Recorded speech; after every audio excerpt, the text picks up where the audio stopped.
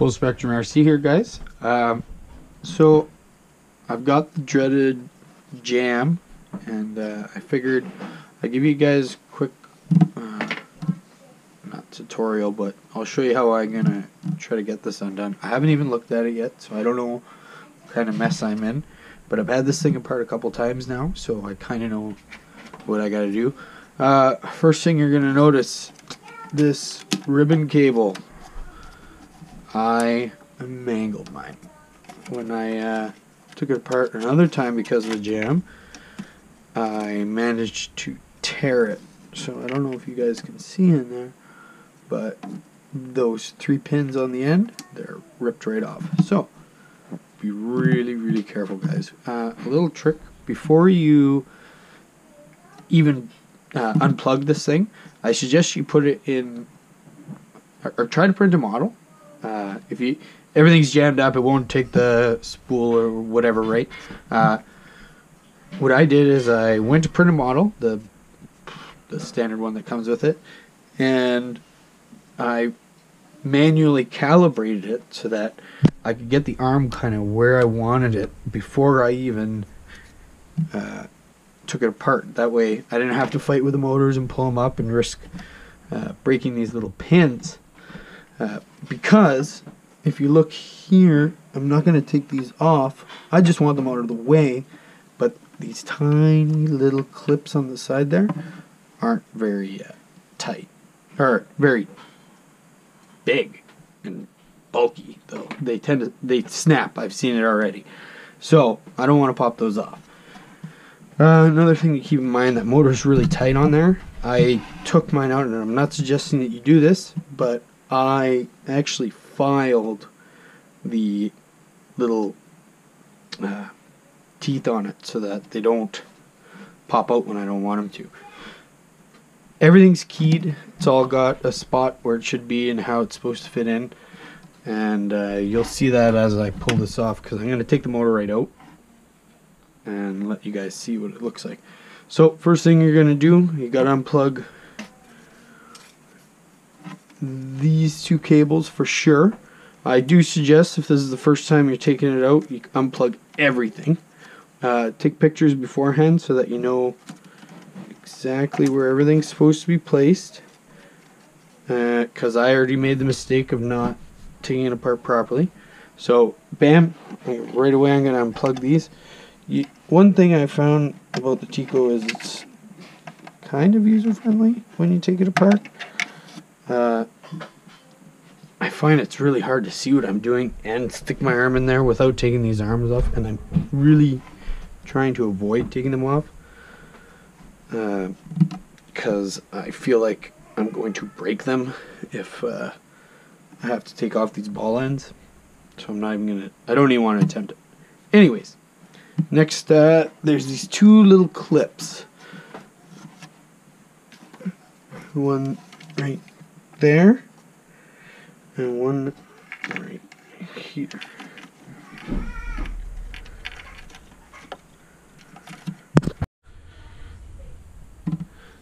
So you're going to take these 2 clips off, one there and one there. You just slide them facing up, and then the whole thing should pop right off. I'm also going to unplug my Bowden tube at the same time. And this is what I was talking about. The little ribbon on there, you got to be super careful with. I'm a little bit disappointed that in the way they made that. I wish they'd made an actual plug I could pull out myself. But yeah. That being said, the warranty is really good. They basically, it's click and they send it to you. So I'm gonna unplug this because that's coming out. I'm gonna pretend to unplug that ribbon cable. Flip that up, and let's see if I can just pop that off. That came out, so there is no filament in there. I see it on the motor there. That's what's happening. So pull that other one off.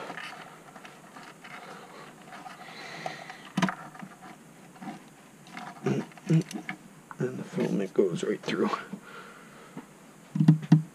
Okay, so what that tells me is I got to take the motor off. Now it gets a little dicey here because I got to line everything up proper before I click it back in. So here we go.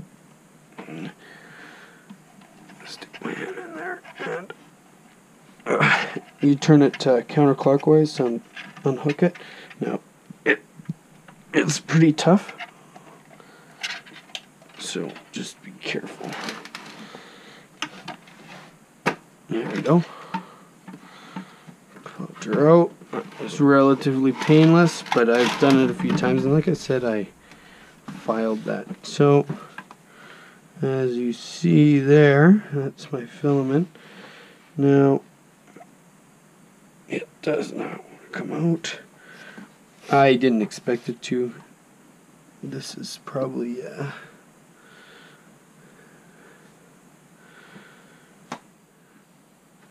melted all in there, so it's not going to release it. Now I wonder if it's a jam here or if it's just this that got chewed up. So we're going to take that apart and find out. Okay, so I'm trying to avoid taking this whole assembly off, so I'm just going to unscrew these.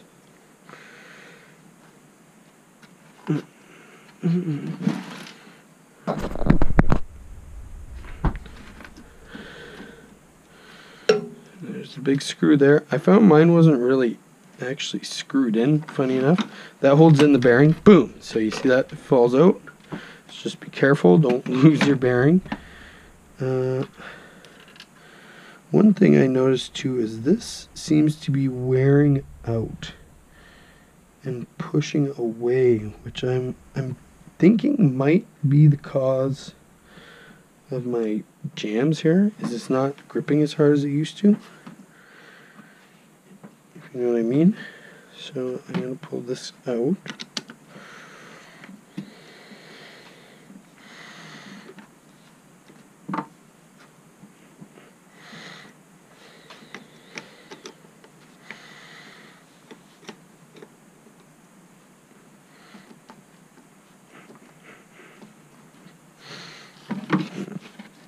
Actually going to cut this.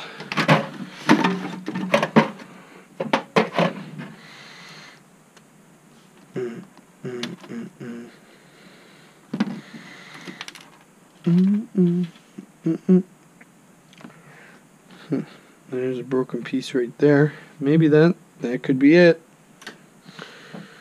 Who knows? Interesting. That is definitely wearing. So I'm just going to pop it open and see what's up in there, if anything's messed up.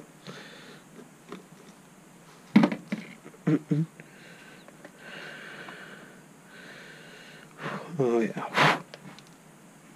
Oh shit.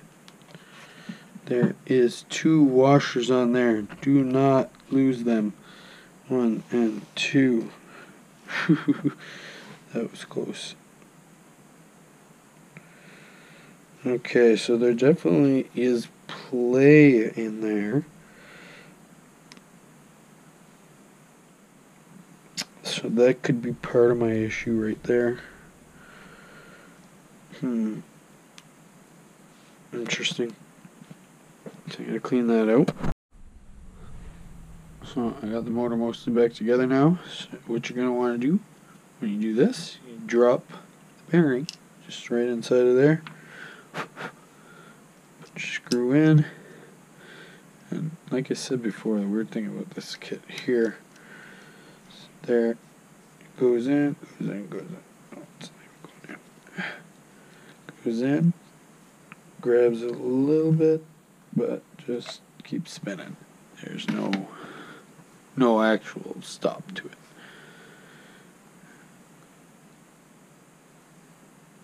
Yeah. So what I'm going to do here is I'm going to try a little experiment. I'm going to try heating up the tip a little bit by hand with my soldering iron. and trying to pull that filament out maybe.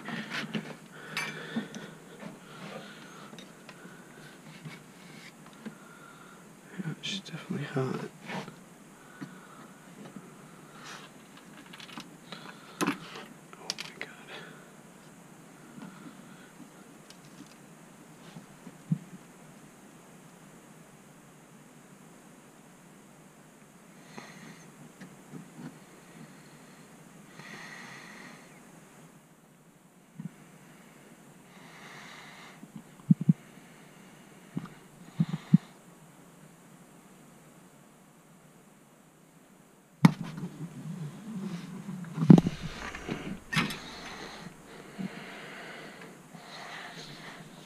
I don't know if I just made it worse or better.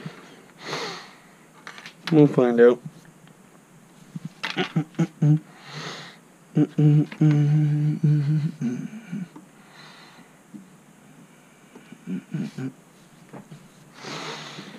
Okay, well, I may have made it worse. I don't know.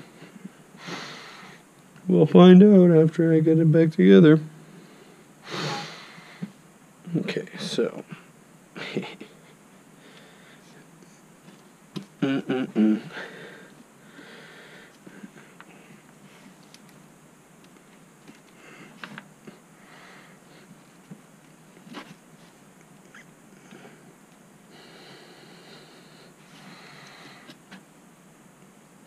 Okay, that one's locked on.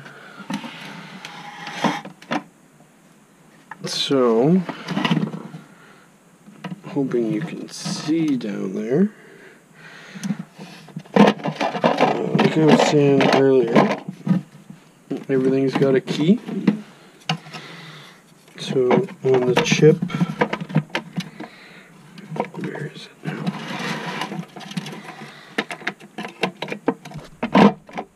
There's this tab here, and then it'll sit on top of that, just like that, if you see. And then there's that tab there that locks.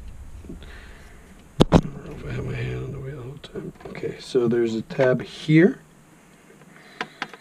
and a tab right here that you need to line up or you'll never get this thing on properly.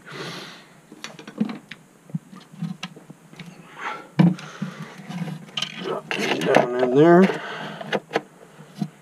and that was easy enough to line it up. Okay, clicked her in, there we go. Now I gotta get my tube back on there, and this one was giving me trouble last time.